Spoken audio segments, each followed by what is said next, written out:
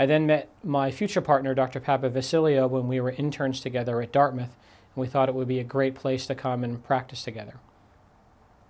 My other partner, Dr. Nakata, married my cousin, and when we were looking for another partner, I called my mom, who called her mom, and he's here practicing with us now.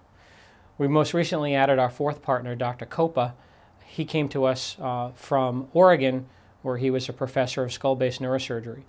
We were thrilled to have him select us to come into practice with.